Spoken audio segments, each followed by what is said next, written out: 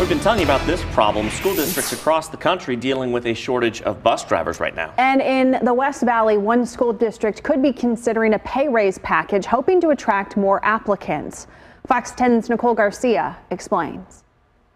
Last week, we did have to cancel 9 bus routes. The current bus driver shortage is negatively impacting students. Administrators and parents in the Peoria Unified District support a pay increase in hopes of creating a more competitive wage and luring more applicants. With bus routes being canceled, shortage staff, not enough salary for them for their own livelihoods.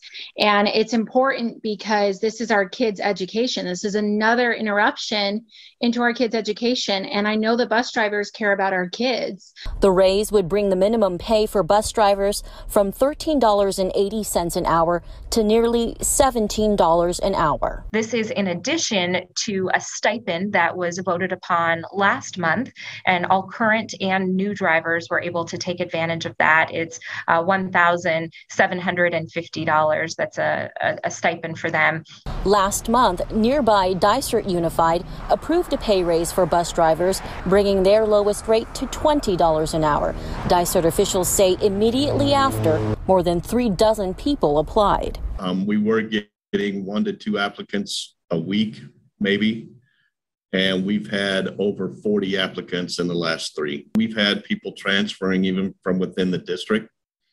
We've had 1 security guard, 1 crossing guard. We have another crossing guard in the process. So yes, they're definitely, it's a livable wage now.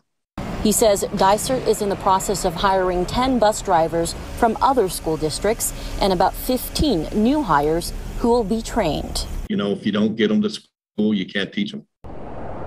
And the position comes with full benefits. If you're interested in applying, the website is jobs.peoriaunified.org, and we'll have a link to that on our website at fox10phoenix.com. I'm Nicole Garcia, Fox 10 News.